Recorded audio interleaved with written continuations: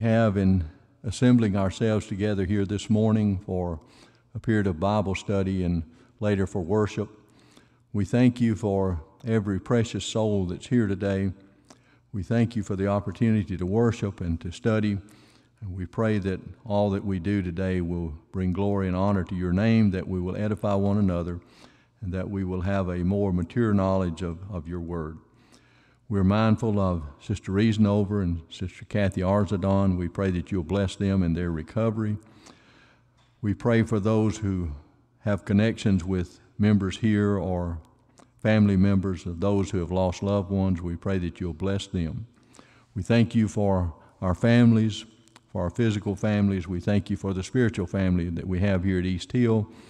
We pray your continued blessings upon us as we strive to honor thee in word and in deed.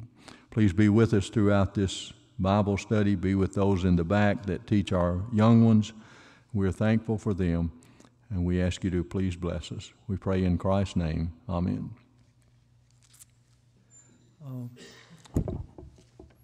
We're about ready to, we are ready to begin James chapter 3 after a couple of 3 weeks due to Brother Irby being here and then our Bible school, vacation Bible school last week. If you think about it, some people carry instruments of life and death with them kind of in their daily activities. That's a normal part of what they do. You think, for example, of a policeman who carries a deadly weapon with him or her to use when appropriate. A doctor carries powerful, or at least has control over powerful drugs that have within them matters of life and death. And both of these, and many and others we could name, but all of these, both of these types of individuals must have a keen sense of responsibility. An urgent sense of responsibility as to how they use these things, whether it be a weapon or a drug or any other thing that we might come up with. The book of Proverbs in chapter 18, verse 21 says that death and life are in the power of the tongue. Death and life are in the power of the tongue, and those who love it will eat its fruit. So this chapter 3 that we're going to talk about this morning talks about the use of the tongue. Some translations have the proper use of the use of the uncontrollable tongue sometimes. The tongue is capable of great good. If you think about it, Proverbs 15:4, a wholesome tongue is a tree of life, but perverseness in it breaks the spirit. Perverseness in it breaks the spirit. That same book of Proverbs in chapter 15, verse 23 says, a man has joy by the answer of his mouth, and a word spoken in due season, how good it is. We've all had, I suppose, at different times, different points in our life, someone to say a really encouraging word to us, and how good that is. Sometimes just a word spoken can bring great comfort. And by the same token, a word or a series of words wrongly spoken can bring great hurt.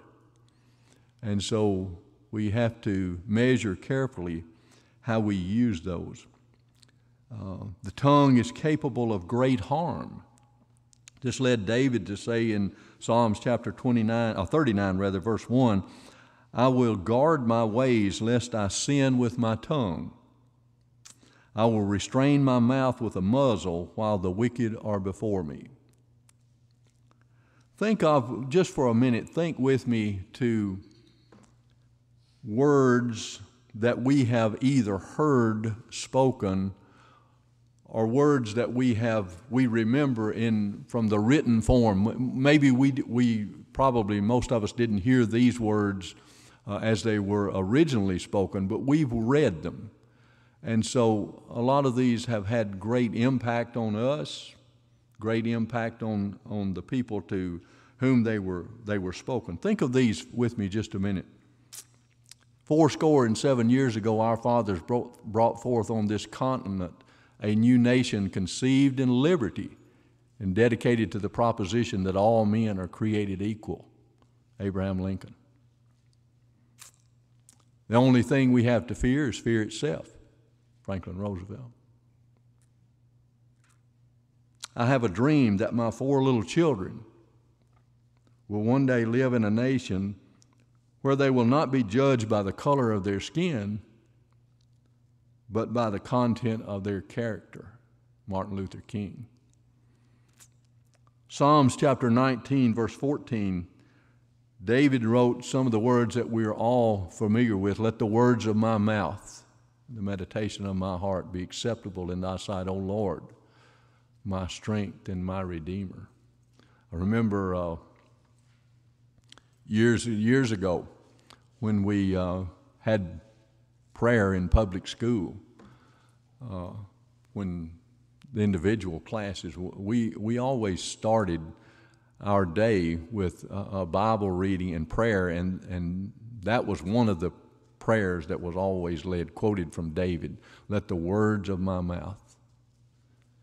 Powerful impact. I mention all of those because each one of us carries within ourselves, we yield and wield a powerful instrument of ourselves. The tongue, we must certainly guard how we use it. James chapter 3 opens with a specific warning, very specific warning to Christian teachers and to those who aspire to be teachers. The opening statement there in verse 1 is not intended to discourage teachers in any way. That's not why James wrote it. It's not written to cause Christians to waste the opportunities that they might have to teach. I think as it's intended to exhort teachers to do their work out of a pure motivation, and with careful restraint over what they say. As we work our way through this chapter, let's remember that we don't have to be standing before an audience, such as I am and many others in the back are this morning. That's not the only way we teach. And a lot of those other ways is what James is talking about as he gets further into this chapter. He just concluded, we concluded chapter 2, and he talked about faith without works, words without deeds. And so here he's admonishing these people and us today, to whom he was writing then, to be careful as to how we use our influence, whether it's public teaching or whether it's just us out in the world. We're to guard that.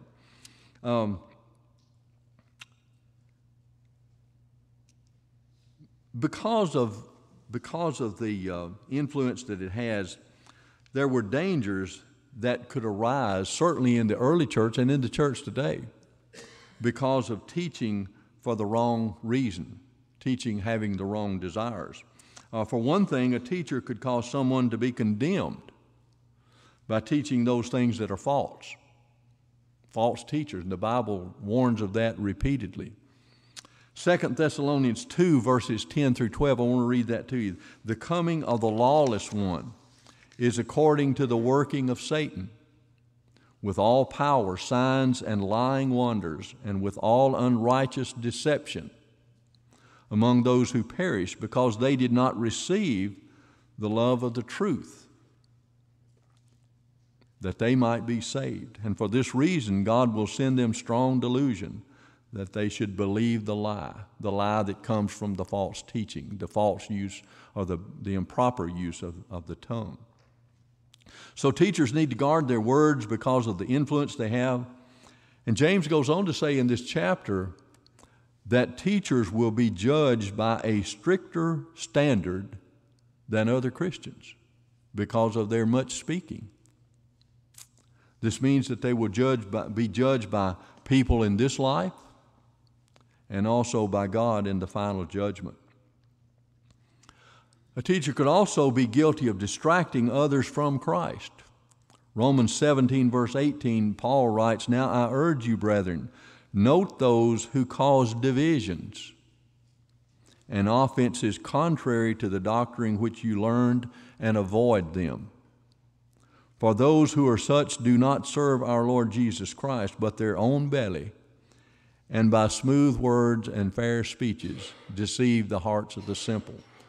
All of that going back to words that are uttered. James chapter 3 is filled with many visual examples that James uses to admonish and teach and to encourage and to instruct those early Christians. Remember, these were the ones who had been scattered because of persecution. And I suppose it would, I know it would have been very easy for them to have, because of this persecution, to become angry, to become upset. The whole time I was trying to prepare for this, I kept thinking and going back in my mind. I believe it, I looked this morning, it's 239 in our songbook. "Angry words, oh, let them never, from the tongue unbridled slip. May the heart's best impulse ever check them ere they soil the lips."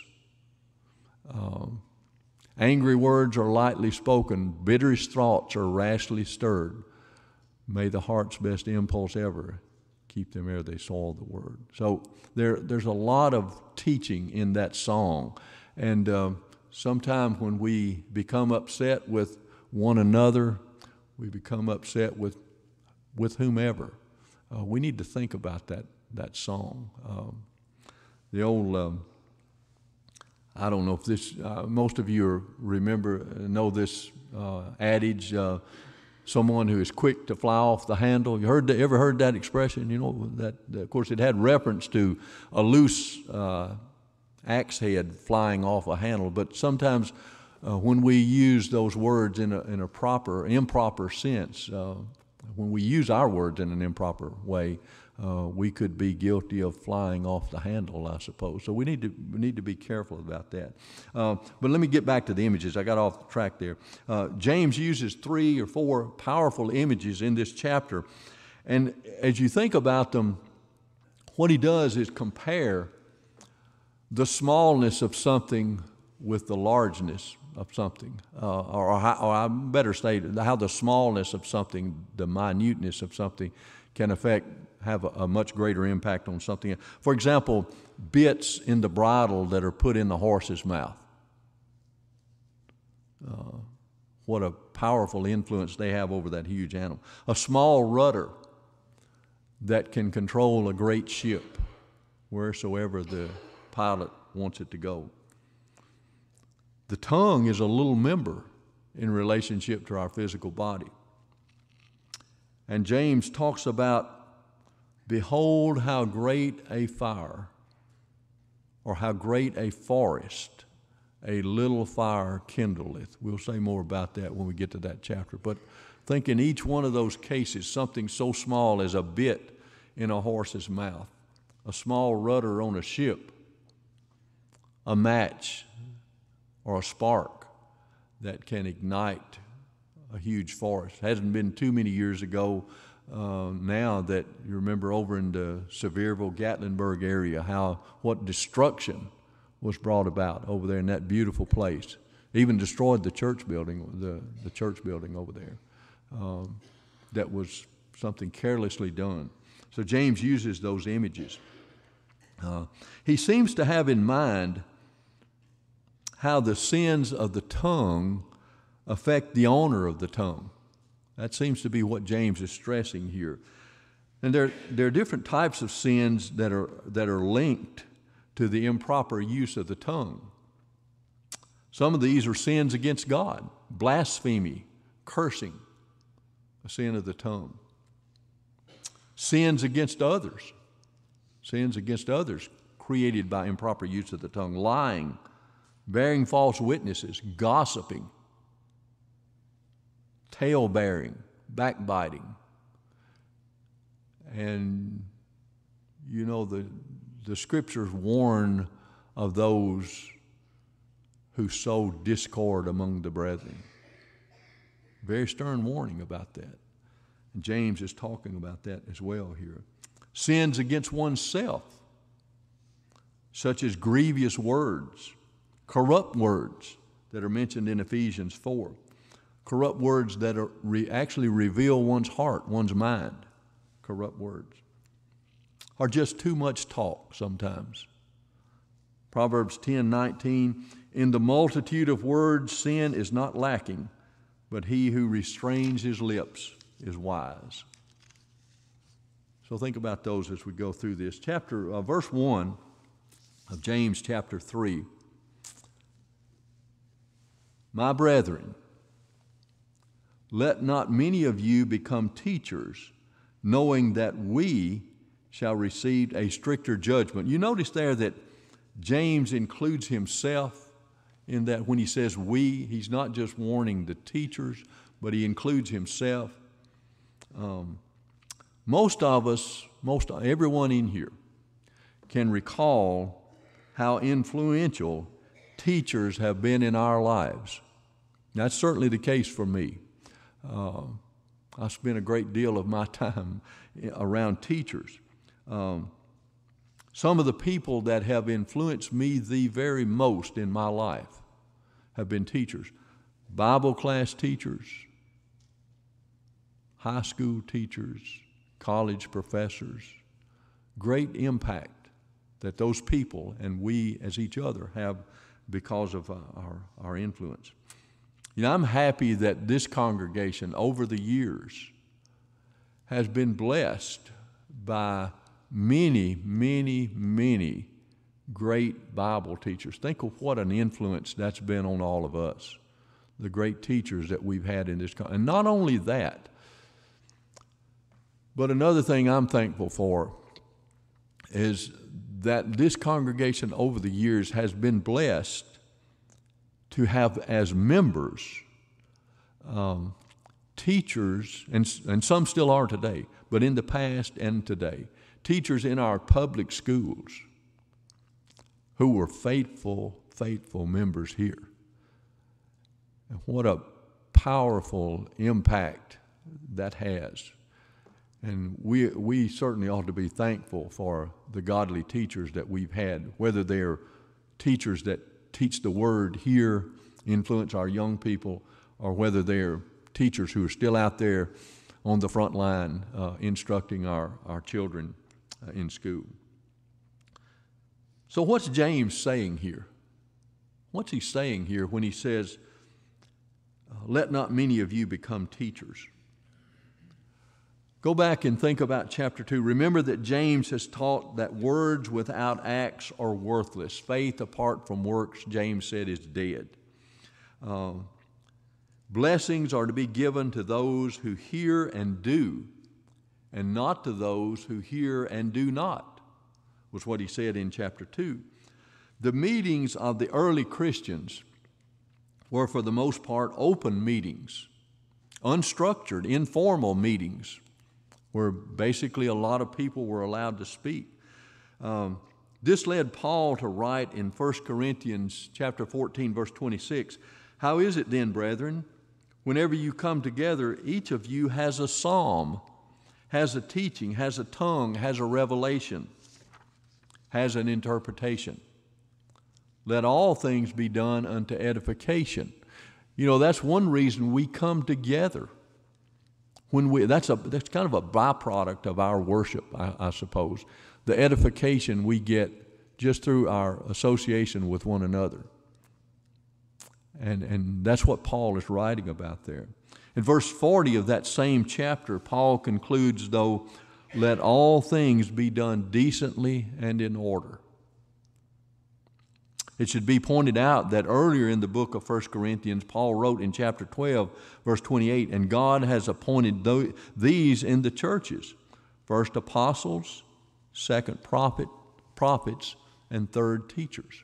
So there's no doubt that the writers of the Scriptures place great emphasis. And you remember last week, I lost my train of thought.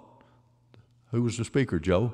Brother Stevens. I had a senior moment there. Brother Stevens kept talking about how the Jewish fathers, what a great responsibility they had as teaching their children, teaching the law. So the teaching was very important. And Paul says that God has appointed those within the church. Great honor was given to the position of teaching in the church. Some, if not many, of James's readers had come out of Judaism and were trying to graft the forms and ceremonies of the Mosaic law upon the church. This is one of Paul's writings again in Romans chapter 2, verse 17, when he said, "Indeed, you are called a Jew and rest on the law and make your boast in God." So they were trying to hold on to those rituals and ceremonies of the Mosaic law. So from this, it appears that many of the early converts had a desire for the attention that was brought to them through their teaching. It was an important position. James's warning against was the desire on the part of some who were unqualified and inexperienced to be teachers. You know, and going back to an example of just public school teachers, for example, you know, you don't just walk into a public school and start teaching. You go through an education process, and then you go through an extensive practicum working under an experienced person who has been there. Those of you who have been classroom teachers, you've done that. Charlotte and Cecilia and Elizabeth, and maybe I've overlooked some that are here, but you all have all experienced that. You've taken someone who is, I used to hear the expression, green behind the ears still, and you've molded them and you've helped them and you've instructed them. And so James is saying here, don't get into it for the wrong reason. Don't do it with the wrong motives, but be prepared. And that's what we hope that we do to our school teachers, and we better do it for our Bible class teachers and our people that proclaim the Word. Teachers, through their words and their influence, can have a great impact on those that they instruct. Therefore, they needed to make sure that their preparation justified the position they were trying to fill. James was in no way trying to discourage those who were qualified from teaching. In fact, it's the obligation of any of us to use the talents that God has blessed us with to do whatever we can in all areas that we can to carry out the work and the mission of the church. I think that was part of, I certainly don't think it's a stretch of the imagination to use the parable of the talents to talk about how important it is for us to use the ability that we have for teaching. The one that was condemned there in that parable that Jesus taught was not condemned because of the number of talents he had, but because of the failure to use it. And turns out when the final analysis came, the one who did the least amount of work did the most talking. If you read that parable of the talents, the one who had done the least kind of did the most objections to when the final outcome came. Teaching is indeed basic to the continued existence of basic New Testament Christianity. What is condemned here by James is the self-appointed teacher who is trying to teach without proper study and preparation, and certainly teaching for the wrong reason. It's worthy to note that James included himself in this warning by using the pronoun we. He included himself. Jesus himself, in warning his disciples about the scribes and the Pharisees, said in Matthew 23:8, But you do not call Rabbi teacher, for one is your teacher, the Christ, and you are all brethren. Again, this is a warning to those who are unqualified or who teach with improper motives. The Hebrews writer in chapter 5, we are all familiar with this, verses 12 through 14, warned about spiritual immaturity when he wrote, "For though by this time you ought to be teachers, you need someone to teach you again the first principles of the oracles of God. And you have come to need milk and not solid food, for everyone who partakes only of milk is unskilled in the word of righteousness, for he is a babe. But solid food belongs to those who are of full age, that is, who by reason of use have their senses exercised to discern both good and evil." He's talking about maturity there, and that's what we do. Whether we're up standing before an audience, it's all about maturity, continued growth, and that's what James is trying to say. He's certainly not trying to discourage anyone from being a teacher. He's just saying, do it for the right reason. Don't do it for the notoriety that you might have thought you were getting from it. And do your very best. Do your very best. Use the talent that you have and try to do the very best that you can. I suppose that's the reason he's telling the unprepared not to assume the position. Wait till you're ready. And he's not saying, well, just don't get ready, so therefore you won't ever have to step into that role. Get yourself ready. Get yourself ready. The word judgment that he used here when he says that they'll be subjected to a stricter judgment, the word judgment here means condemnation. The consequences involved here in teaching that which is false or teaching that for which we are unprepared will lead them to answer to a stricter or heavier judgment. On the other side of the coin, if the judgment is stricter, then so will the reward be. It'll be greater for those who discharge the responsibility of teaching when it is done to edify, to instruct in the proper manner. And anyone who teaches, whether it be by word or deed, should take the responsibility carefully, take it carefully to heart when performing these duties, whether it's a public or whether it's just from our influence. Those teaching with the wrong motives and living in hypocrisy need, James says, to stop teaching if they were doing it for the wrong reason. Any comment about verse 1? Anybody want to say anything about that verse? I've said about all I know to say about it.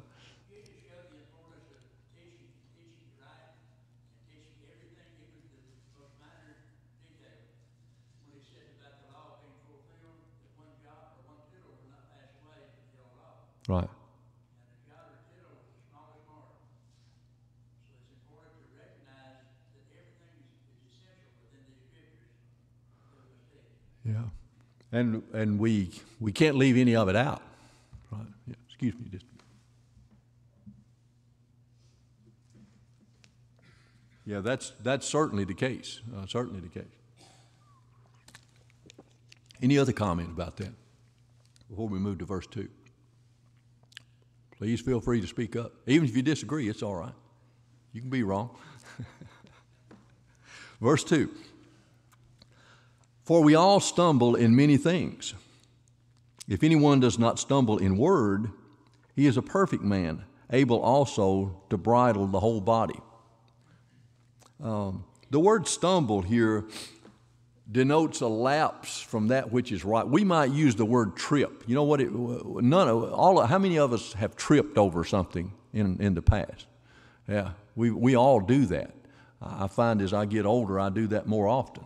I trip more often than I used to, and stumble. We don't intend to do that. Nobody goes out and intends to stumble over something. We don't intend to do that, but. As I say, we might use the word trip. Two things are pointed out here. We all stumble, and we all stumble in many things.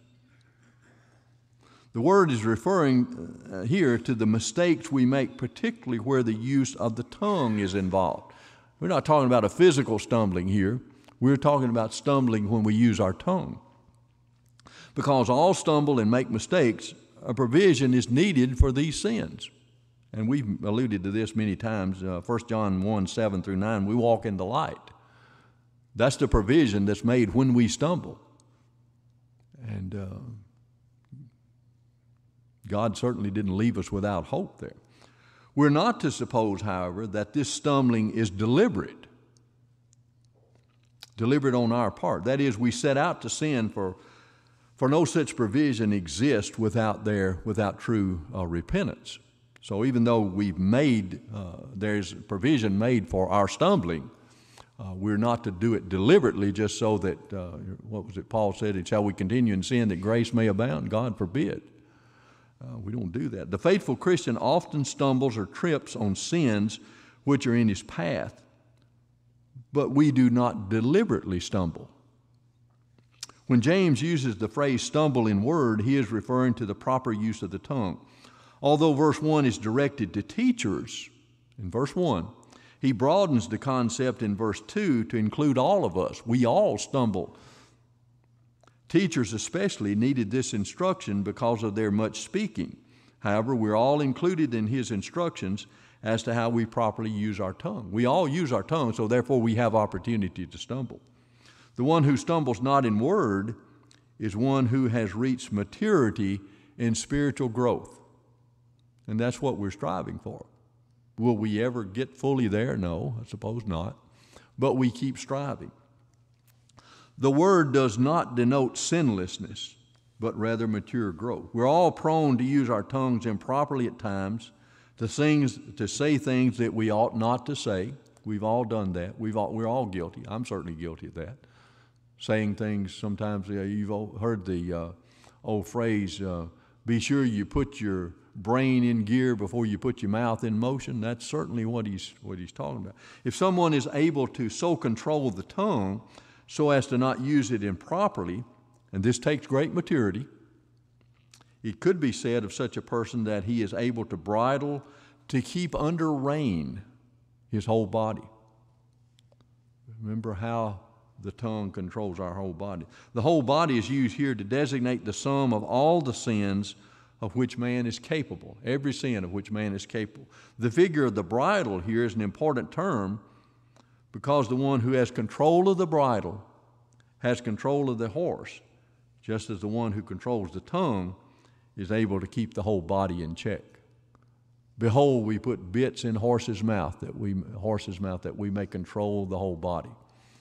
And so we have to control the whole body by controlling the tongue. So verses, any comment about that? Anybody?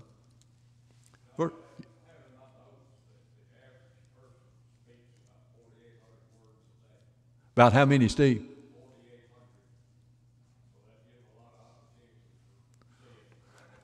A lot of opportunities to trip there, right? Exactly. Yeah. And you know, sometimes we don't intend that by any means. And sometimes most of the time it's not intended. Sometimes it is, but most of the time I can recall an occasion where a man said something to me one time. He meant it absolutely with a pure heart. He had no ill will when he said it to me, but it really hurt me when he said that because of the time when it was said. But he had no intention of hurting me. I know he did not. I knew the man. He was a good man. So we have to be careful about that. Sometimes in those much speaking, we can say things that hurt others. But that's why I think James devotes this whole chapter to that. So we have to be careful in using those 4,800 words that we speak. Verses 3 and 4, these kind of go together. Indeed, we put bits in horses' mouths that they may obey us, and we turn their whole body. Look also at ships, although they are so large and are driven by fierce winds, they are turned by a very small rudder wherever the pilot desires. Wherever the pilot desires. In these two verses, James uses a spirited animal and an inanimate object for an illustration, one that all these readers would have been, that we're familiar with. This is a classic example of using something that his readers are familiar with to make a special point. You know, that's much like what Jesus did in the parables. You know, the greatest teaching is done when we can put it down on the level of those to whom we're speaking. That's really what makes a good teacher, being able to reach the audience. And that's what he's using illustrations here, much like Christ did.